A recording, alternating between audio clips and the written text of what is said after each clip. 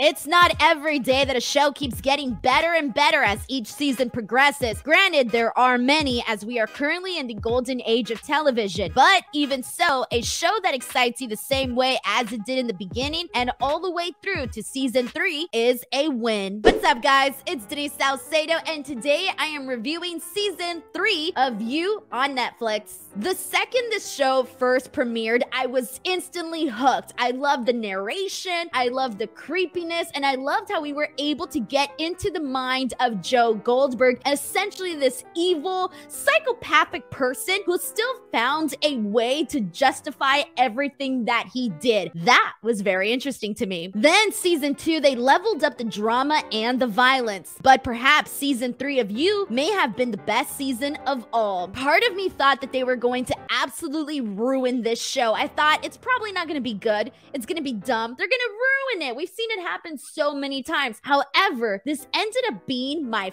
favorite season of You. Now, before I move forward, I am going to put a ton of spoilers in this video. Exit right now if you do not want spoilers, because this video is going to have so many of them. Exit and come back afterwards. So, season 2 ended with us finding out that Love was pregnant and equally psycho as Joe Goldberg. In short, she was the perfect woman for that nut job Joe Goldberg. But of course, in the final moments, we saw that while Joe had everything, it wasn't gonna stop him. He already had his eyes on his next obsession. Men, they really make me angry. So, season 3, we see a battle between husband and wife. Joe falls in love with the neighbor. Love murders her. Joe falls in love with his boss and distances himself from Love, causing a turmoil in their relationship. Love has a fling with the stepson of the woman she murdered. Love murders an anti-vaxxer and gets her and Joe involved in a four-way with her best friend and her husband. And that isn't even the tip of the iceberg of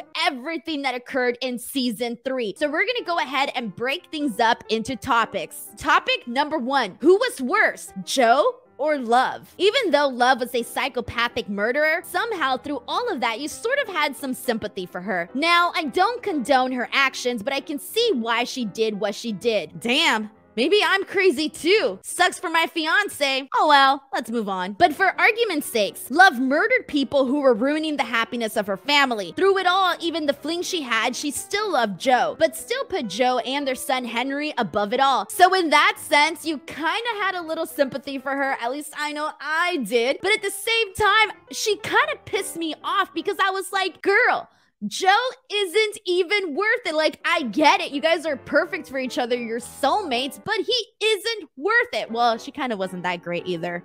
Oh, then on the other hand, you had Joe. Joe is an ass. He really just drove me mad in this season. Since season 1, we've seen him obsess over a woman, always wanting and wanting. Okay, so he finally finds the perfect woman for him. Another crazy murderer who knows his true self and accepts him. On top of that, she births his child and he still can't devote himself to her. Instead, he keeps going out and getting obsessive over other women. This made me so frustrated. Like, damn, Joe. Like, that's just messed up. So to answer the question of topic 1 of who really was worse in this series, is it Love or is it Joe? It's Joe. Joe infuriates me so much in this season. I really hate the guy. More so than I did in season 1 and season 2.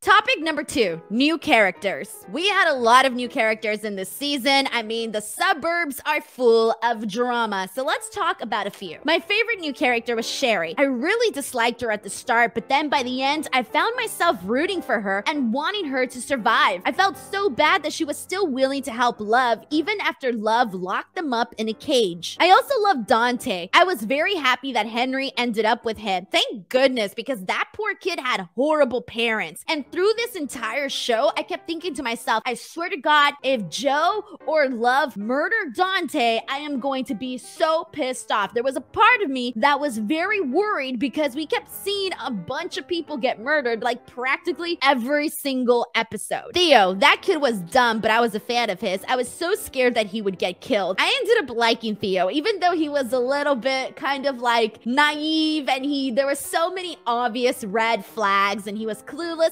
At the end of the day, he was a boy in love, and I thought it was interesting to see the dynamic of love essentially develop feelings for Theo, and she legitimately developed feelings for him, but at the end of the day, it wasn't enough to surpass the devotion and the love that she had for Joe, which is just wild. Again, they were soulmates. Marianne, she was a big part of this new season as Joe's new obsession. There were times when I really liked her and other times when I just wanted to yell at her for being foolish. She kept wanting to be a better person, but she kept lying to herself. However, I was happy that love didn't kill her because we just know Joe is gonna find her in the next season and ruin her life like he ruins every woman's life. I'm warning you now, ladies and gentlemen, if you ever see Joe, run for your life. Topic number 3, best scenes. Now, there were a lot of good scenes during this entire season. Every episode kept you so hooked. The writers of the show did a really good job of making a lot go down in one episode. Each episode brought something different yet equally entertaining and kept you clicking to watch the next episode. A super fast watch. I could not stop clicking next episode, next episode, next episode. But some of the moments that really stick out to me are when Love kills Natalie. She was ruthless. I didn't expect this. It kind of came out of nowhere, and like in hindsight, seeing everything that Love did, this did seem very obvious that she was going to be killing more people, but even so, because it was like the first murder that we see on the show, I didn't see it coming. When Joe and Love try out swinging with Carrie and Sherry, I was on the edge of my seat because I didn't know if they would end up getting murdered, and I legitimately was gonna feel bad for them. Now, Sherry and Carrie literally went through hell and back. Their marriage was literally put to the test when they were inside that cage, and they were kind of the polar opposite of Joe and Love. Like, even though you can argue that perhaps Sherry and Carrie weren't necessarily the perfect couple or the ideal couple, at the end of the day, they still kind of found their love and reconnected. Versus Joe and Love, I didn't know where they were gonna go. I didn't know if Joe was necessarily gonna realize at the end of the day that Love is essentially his perfect soulmate, and I didn't know if they were gonna, you know, move on together and become this Bonnie and Clyde. Then there was another part of me that just thought that she's just gonna continue murdering every single girl that he falls in love with, but at the end of the day, he's still gonna realize that she's the one. So it was one of those things where I was kind of going back and forth and didn't really know what was gonna happen with Love and Joe. Another interesting angle and portion of this story was anytime Natalie's husband was close to figuring out the killer. I really thought he would somehow end up figuring it out, and I figured Joe would act like a victim and have Love sent to prison or something. Now, there were plenty more awesome scenes that occurred during the show, but I'm gonna go ahead and move on to the finale. If I didn't talk about your favorite scene, go ahead and let me know in the comments section below. But now, the finale. Topic number 4, the finale. I hated Joe so much this season, and I was especially pissed at the end. Again, even though Love was a terrible person, I didn't necessarily want him to kill her. At the end of the day, she loved Henry and was a good mother, as good of a mother as a psychopath can be, and she did love Joe. And let's be real, ain't nobody gonna love that man after knowing his truth. I did like the swerve that he knew all along that Love was planning something. I also enjoyed seeing the way he masterminded her suicide and his murder by chopping off his toes, putting them in pie, and setting the house on fire after he emailed Love's suicide notes. I thought that the way that he essentially masterminded Love's suicide and his murder was actually quite fantastic, because again, I didn't know if Love was gonna make it through the rest of the season. There was a part of me that even wondered if the Netflix creators of this show were going to decide to maybe have Love kill Joe and maybe have Love continue as the lead character in the next season. I thought that could have been an interesting angle to go with as well, but at the same time, there is still so much more that you can do with Joe. But then again, I thought that Love's character was so complicated that I wanted to see more of her character, and so that's why I was a little bit bummed out when she did essentially get murdered. Oh yeah, and I totally covered my eyes during that toe scene. I could not watch that. Topic number 5, the 4th season. Joe has faked his death. No one knows he's alive. He's assumed a new identity, is going by the name Nick, and is now in Paris, France. And yes, he's looking for Marianne. If you remember, Marianne had mentioned to him that she wanted to live in France with her daughter. So the biggest question we have going into season 4 is Joe going to find Marianne and essentially ruin her life? My guess is he probably is.